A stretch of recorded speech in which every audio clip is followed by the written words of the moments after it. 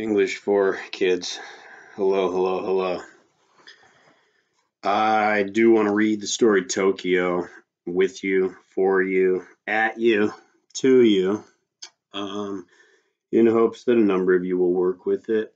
I also just want to refresh my own sense of the story. I really loved it last year, and so many of my students loved it as well. We are in particular looking for theme within this story, right? And I've been on you about finding complex themes, not just your standard don't judge a book by its cover type cliche themes, which sometimes those apply, but I think we're better than that now. Uh, the general tip that I give for locating theme is A, don't force it. So don't just read the story looking for the lessons, right? Just let the story happen, read it. Then what I like to do is ask myself, what was the key conflict in that story? How did that key conflict resolve, or did it resolve? And then from that answer, whether or not the key conflict resolved, then we'll try to gain a life lesson that's sort of specific to that conflict. So you see how that narrows us down? So first of all, just let us read this story. Then we can talk about conflict. Then we can hopefully talk about theme. Keep in mind the context of this story. It's completely critical. Post-World War II, Tokyo. If you don't know, Tokyo was flattened by fire bombs in World War II. You can look up the wreckage, but this would have been a city that needed to be entirely rebuilt. And if you look up the author, Fumiko Hayashi, she lived from 1904 to 1951. So she would have written this, between 1945 and 1951. It's crazy I couldn't even find that information, and it's not in our book here. Maybe I should have looked harder, but this is for sure a reaction to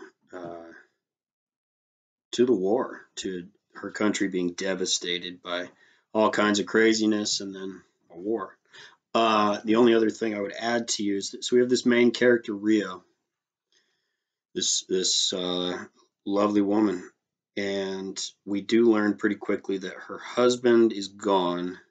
He's been in a camp in Siberia, so that means he's a prisoner of war within World War II, taken prisoner most likely by the Russians, right? I guess there's a chance he was in conflict with the Chinese and then was taken prisoner by some Chinese forces, whatever was left over, but probably the Russians, and probably he's not alive. I think it's something like 10% of Russian POWs taken by Russian forces survived that captivity, largely because the Russians couldn't afford to feed themselves, largely due to some really poor management by Joseph Stalin of all resources and manpower. So they could hardly take care of prisoners of war. Okay, Tokyo, Fumiko Hayashi. I'll do my best with pronunciations. Just hang in there. This is a long story, but you have to read a long story for theme.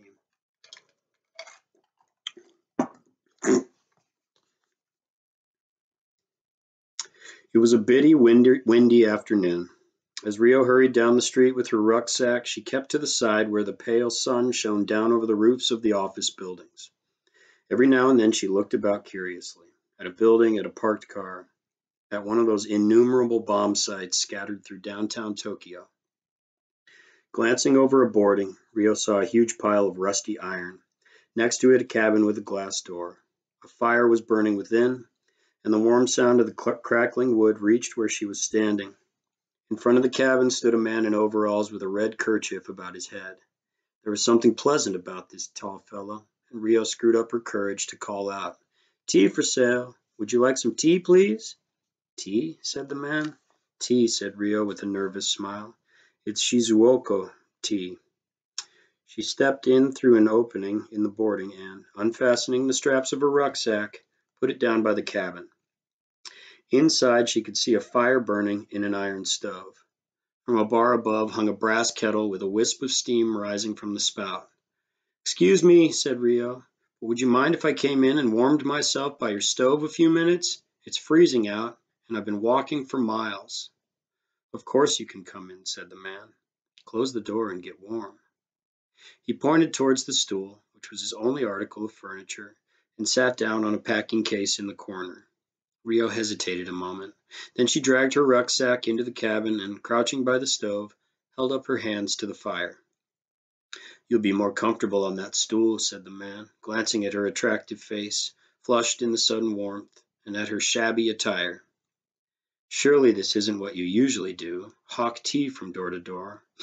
"Oh, yes, it's how I make my living," Rio said.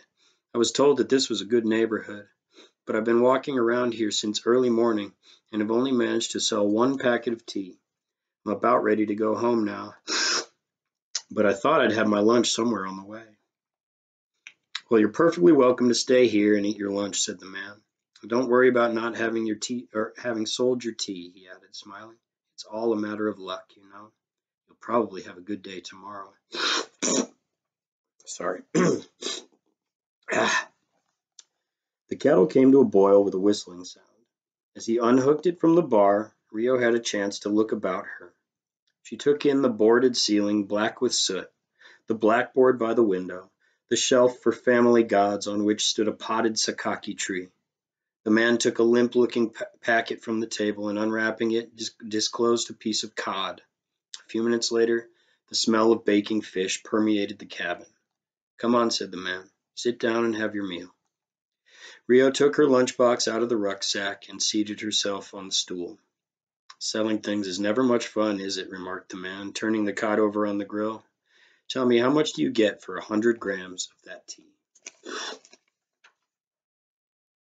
"I should get 35 yen to make any sort of profit. The people who send me the stuff often mix in bad tea, so I'm lucky if I can get 30 yen. In Rio's lunchbox were 2 small fish covered with some boiled barley and a few bean paste pickles. She began eating. "Where do you live?" the man asked her. "In the Shitaya district. Actually, I don't know one part of Tokyo from another. I've only been here a few weeks, and a friend's putting me up until I find something better." The cod was ready now. He cut it in two and gave Rio half, adding potatoes and rice from a platter. Rio smiled and bowed slightly in thanks, then took out a bag of tea from her rucksack and poured some into a paper handkerchief. "Do put this into the kettle," she said, holding it out to him. He shook his head and smiled, showing his white teeth. "Good Lord, no. It's far too expensive." Quickly, Rio removed the lid and poured the tea in before he could stop her. Laughing, the man went to fetch a teacup and a mug from the shelf. "What about your husband?" he asked, while ranging them on the packing case. "You're married, aren't you?" "Oh, yes, I am. My husband's still in Siberia. That's why I have to work like this." Rio's thoughts flew to her husband, from whom she had not heard for 6 years. By now he had come to seem so remote that it required an effort to remember his looks, or the once familiar sound of his voice. She woke up each morning with a feeling of emptiness and desolation. At times it seemed to Rio that her husband had frozen into a ghost in that subarctic Siberia. A ghost, or a thin white pillar, or just a breath of frosty air. Nowadays no one any longer mentioned the war, and she was almost embarrassed to let people know that her husband was still a prisoner. "It's funny," the man said. "The fact is, I was in Siberia myself. I spent 3 years chopping wood near the Amur River. I only managed to get sent home last year. Oh, it's all in a matter of luck. It's tough on your husband, but it's just as tough on you." "So you've really been repatriated from Siberia? You don't seem any worse for it," Rio said. "Well, I don't know about that," the man shrugged his shoulders. "Anyway, as you see, I'm still alive." Rio closed her lunchbox, and as she did so, she studied him. There was a simplicity and directness about this man that made her want to talk openly in a way that she found difficult with more educated people. "Got any kids?" he said. "Yes, a boy of 6. He should be at school, but I've had difficulty getting him registered here in Tokyo. These officials certainly know how to make life complicated for people." The man untied his kerchief, wiped the cup and the mug with it, and poured out the steaming tea. "It's good stuff, this," he said, sipping noisily. "Do you like it? It's not the best quality, you know. Only 210 yen is a kilo wholesale. But you're right, it's quite good. The wind had grown stronger while they were talking. It whistled over the tin roof of the cabin. Rio glanced out of the window, steeling herself for her long walk home. I'll have some of your tea, 750 grams, the man told her, extracting two crumbled 100 yen notes from the pocket of his overalls.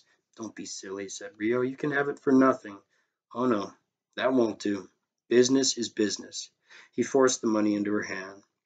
Well, if you're ever in this part of the world again, come in and have another chat. I should like to, said Rio, glancing around the tiny cabin. But you don't live here, do you? Oh, but I do. I look after that iron out there and help load the trucks. I'm here most of the day. He opened a door under the shelf, disclosing a sort of cubbyhole containing a bed neatly made up. Rio noticed a colored postcard of the 50 bells of Yamada tacked to the back of the door. My, you fixed it up nicely, she said, smiling. You're really quite snug here, aren't you? She wondered how old he could be. From that day on, Rio came regularly to the Yotsugi district to sell tea. Each time she visited the cabin on the bomb site, she learned that the man's name was Tsuruishi Yoshio. Almost invariably, he had some small delicacy waiting for her to put in her lunchbox: a pickled plum, a piece of beef, a sardine. Her business began to improve, and she acquired a few regular customers in the neighborhood. A week after their first meeting, she brought along her boy, Ryukichi. Tsuruishi chatted with the child for a while and then took him out for a walk. When they returned, Ryukichi was carrying a large caramel cake. He's got a good appetite, this youngster of yours, said Tsuruishi, patting the boy's close-cropped head. Rio wondered vaguely whether her new friend was married.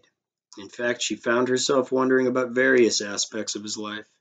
She was now 29, and she realized with a start that this was the first time she'd been seriously interested in any man but her husband. Tsuruishi's easy, carefree temperament somehow appealed to her, though she took great care not to let him guess that. A little later, Tsuruishi suggested taking Rio and Ryukichi to see Asakusa on his next free day. They met in front of the information booth in Ueno Station, Tsuruishi wearing an ancient gray suit that looked far too tight, Rio clad in a blue dress of kimono material and a light brown coat.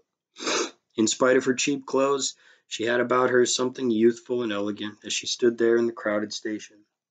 Beside the tall, heavy Tsuruishi, she looked like a schoolgirl off on a holiday. In her shopping bag lay their lunch: bread, oranges, and seaweed stuffed with rice. So they're going shopping they're in this shopping district in Tokyo. That's their big outing at Asakusa. Well, let's hope it doesn't rain, said Tsuruishi, putting his arm lightly around Rio's waist as he steered her through the crowd. They took the subway to Asakusa Station, then walked from the Matsuya department store to the Niten Shinto gate, past hundreds of tiny stalls. The Asakusa district was quite different from what Rio had imagined. She was amazed when Tsuruishi pointed to a small, red-lacquered temple and told her that this was the home of the famous Asakusa goddess of mercy. In the distance, she could hear the plaintive wail of a trumpet and a saxophone emerging from some loudspeaker. It mingled strangely with the sound of the wind whistling through the branches of the ancient sakaki trees. They made their way through the old closed market and came to a row of food stalls squeezed tightly against each other beside the Asakusa pond. Here the air was redolent with the smell of burning oil. Tsuruishi went to one of the stalls and bought Ryukichi a stick of yellow something floss. That part of my story's gone. The boy nibbled at it as the three of them walked down something street, plastered with American-style billboards advertising restaurants, movies, reviews. It was less than a month since Rio had first noticed Tsuruishi by his cabin, yet she felt as much at ease with him as if she'd known him all her life. Well, it started raining after all, he said, holding out his hand. Rio looked up to see scattered drops of rain falling from the gray sky. So their precious excursion would be ruined, she thought. We'd better go in there, said Tsuruishi, pointing to one of the shops, outside which hung a garish lantern with characters announcing the Merry Tea House. They took seats at a table underneath a ceiling decorated with artificial cherry blossoms. The place had a strangely unhomelike atmosphere. They were determined to make the best of it and ordered a pot of tea. Rio distributed her stuffed seaweed, bread, and oranges. It was not long before the meal was finished, and by then it had started raining in earnest. "We'd better wait till it lets up a bit," suggested Tsuruishi. "Then I'll take you home." Rio wondered if he was referring to her place or his. She was staying in the cramped apartment of a friend from her hometown, and did not even have a room to call her own. Rather than go there, she would have preferred returning to Tsuruishi's cabin, but that too was scarcely large enough to hold 3 people. Taking out her purse, she counted her money under the table. The 700 yen should be enough to get shelter for a few hours at an inn. "You know what I'd really like?" she said. "I'd like us to go to a movie, and then find some inn and have a dish of food before saying goodbye to each other. But I suppose that's all rather expensive." "Yes, I suppose it is," said Tsuruishi, laughing. "Come on, we'll do it all the same."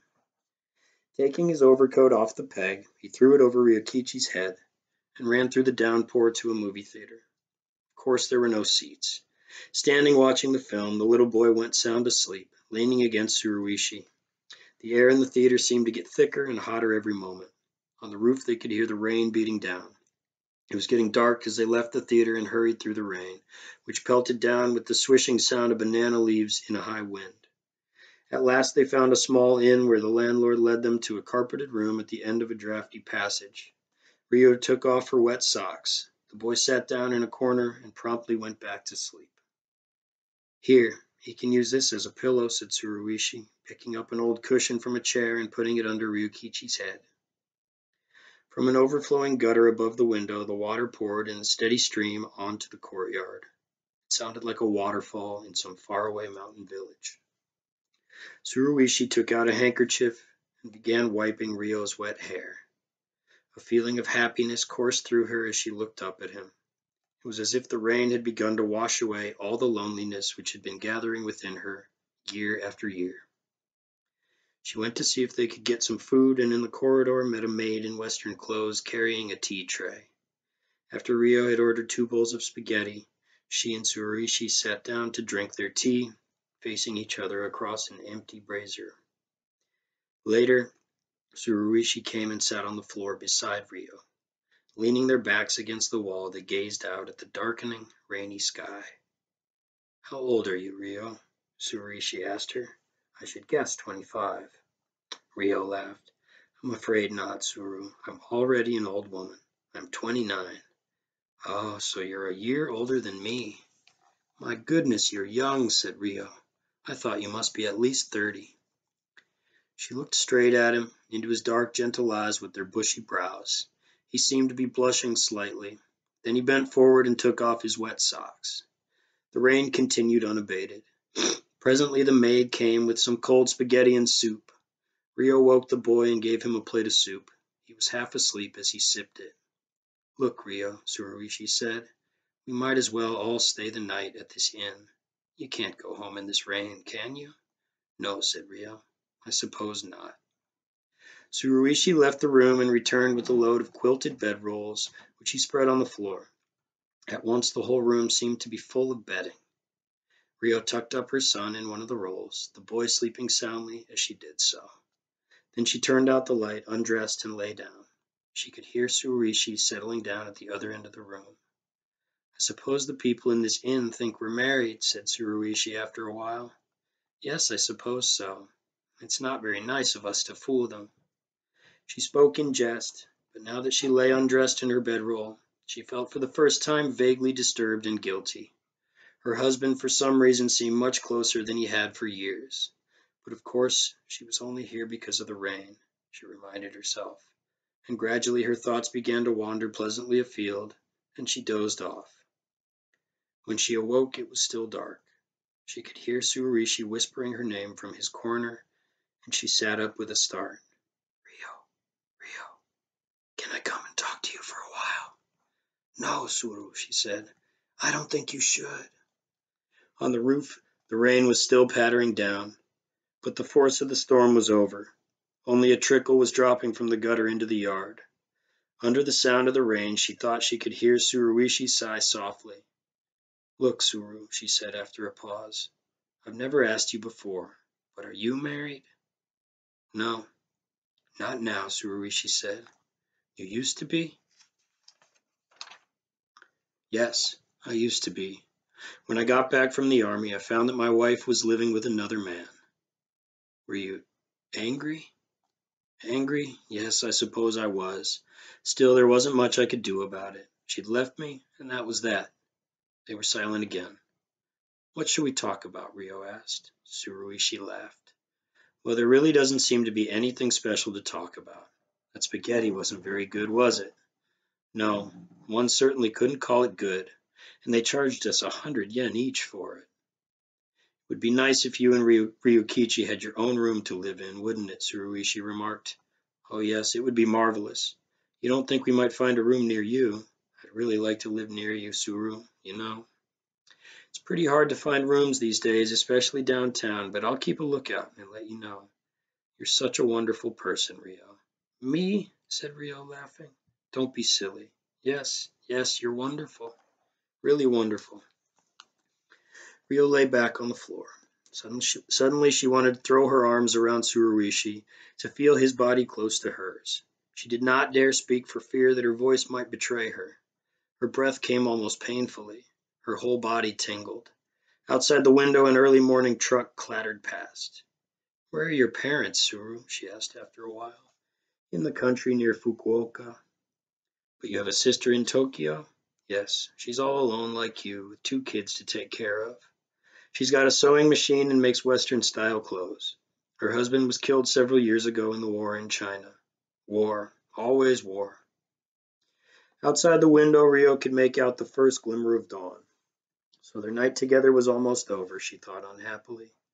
In a way, she wished that Tsuruishi hadn't given up so easily, and yet she was convinced that it was best like this. If he had been a man she hardly knew, or for whom she felt nothing, she might have given herself to him with no afterthought. With Tsuruishi it would have been different. Quite different. Rio, I can't get to sleep. His voice reached her again. I'm wide awake, you know. I suppose I'm not used to this sort of thing. What sort of thing? Why, sleeping in the same room with a girl. Oh, Tsuru, don't tell me that you don't have girlfriends occasionally. Only professional girlfriends. Rio laughed. Men have it easy, in some ways at least. She heard Tsuruishi moving about. Suddenly he was beside her, bending over her. Rio did not move, not even when she felt his arms around her, his face against hers. In the dark her eyes were wide open, and before them bright lights seemed to be flashing. His hot lips were pressed to her cheek. Rio, Rio. It's wrong, you know, she murmured, wrong to my husband. But almost at once she regretted the words. As Tsuruishi bent over her, she could make out the silhouette of his face against the lightening sky. Bowed forward like that, he seemed to be offering obeisance to some god. Rio hesitated for a moment, then she threw her warm arms about his neck. 2 days later, Rio set out happily with her boy to visit Tsuruishi. When she reached the bomb site, she was surprised not to see him before his cabin, his red kerchief tied about his head. Ryukichi ran ahead to find out if he were home and came back in a moment. There's strangers there, Mama. Seized with panic, Rio hurried over to the cabin and peered in. 2 workmen were busy piling up Tsuruishi's effects in a corner. What is it, ma'am? One of them said, turning his head. I'm looking for Tsuruishi. Oh, don't you know? Tsuruishi died yesterday. Died? She said. She wanted to say something more, but no words would come. She had noticed a small candle burning on the shelf for family gods, and now she was aware of its somber meaning. Yes, went on the man, he was killed about 8 o'clock last night. He went in a truck with one of the men to deliver some iron bars in Omiya, and on their way back the truck overturned on a narrow bridge. He and the driver were both killed. His sister went to Omiya today with one of the company officials to see about the cremation. Rio stared vacantly before her. Vacantly, she watched the 2 men piling up Tsuruishi's belongings. Beside the candle on the shelf, she caught sight of the 2 bags of tea he had bought from her that first day. Could it be only 2 weeks ago? One of them was folded over halfway down. The other was still unopened. You were a friend of his, ma'am, I imagine? He was a fine fellow, Suru. Funny to think that he needn't have gone to Omiya at all. The driver wasn't feeling well, and Suru said he'd go along to Omiya to help him unload. Crazy, isn't it? After getting through the war in Siberia and all the rest of it, to be killed like that. One of the men took down the postcard of the 50 bells of Yamada and blew the dust off it. Rio stood looking at Tsuruishi's belongings piled on the floor, the kettle, the frying pan, the rubber boots. When her eyes reached the blackboard, she noticed for the first time a message scratched awkwardly in red chalk. Rio, I waited for you till 2 o'clock. Back this evening. Automatically, she bowed to the two men and swung the rucksack on her back. She felt numb as she left the cabin. Holding Ryukichi by the hand, but as they pressed the bomb site, the burning tears welled into her eyes. Did that man die, Mama? Yes, he died, Rio said. Why did he die? He fell into a river. The tears were running down her cheeks now. They poured out uncontrollably as she hurried through downtown streets.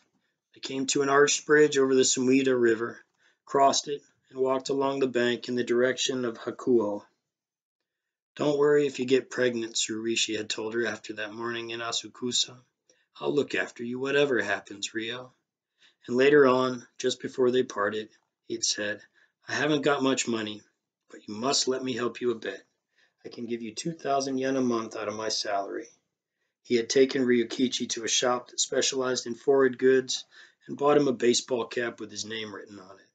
Then the three of them had walked gaily along the streetcar lines, skirting the enormous puddles left by the rain.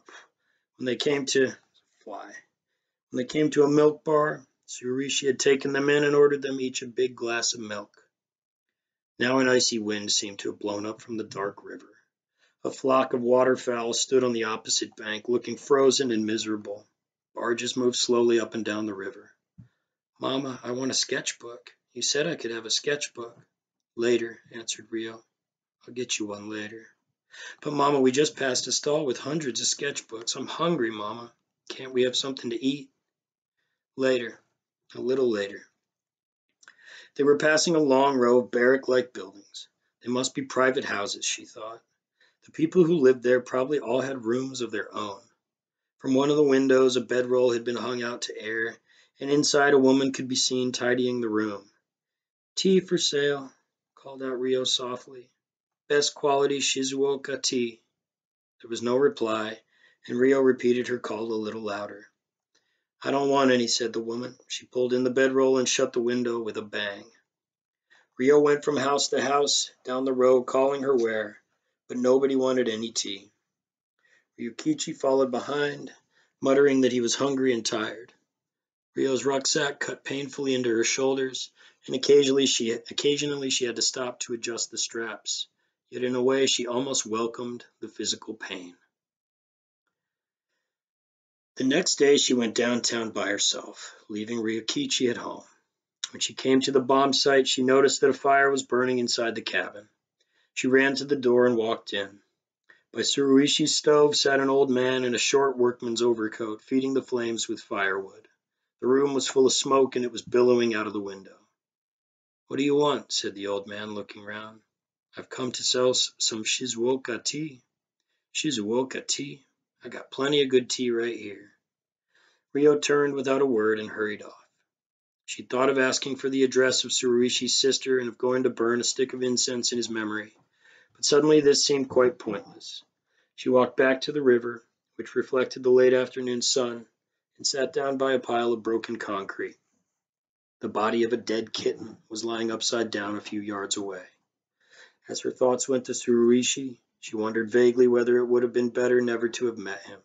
No, certainly not that. She could never regret knowing him, nor anything that had happened with him, nor did she regret having come to Tokyo. When she had arrived, a month or so before, she'd planned to return to the country if her business was unsuccessful. But now she knew that she would be staying on here in Tokyo. Yes, probably right here in downtown Tokyo, where Tsuruishi had lived. She got up, swung the rucksack on her back, and walked away from the river. As she strolled along a side street, she noticed a hut which seemed to consist of old boards nailed haphazardly together. Going to the door, she called out, Tea for sale. Would anyone like some tea? The door opened, and in the entrance appeared a woman dressed far more poorly than Rio herself. How much does it cost? Asked the woman. And then seeing the rucksack, she added, Come in and rest a while if you like. I'll see how much money we've got left. We may have enough for some tea. Rio went in and put down her rucksack. In the small room, 4 sewing women were sitting on the floor around an oil stove, working on a mass of shirts and socks. They were women like herself, thought Rio, as she watched their busy needles moving in and out of the material. A feeling of warmth came over her. Oh, love. I love that story. So remember, we talked about we're going to just read it and feel it. Then you're going to ask yourself, what's the key conflict, or what are the 2, 3 key conflicts of the story? Then we're going to ask ourselves, do those conflicts resolve? And if so, how?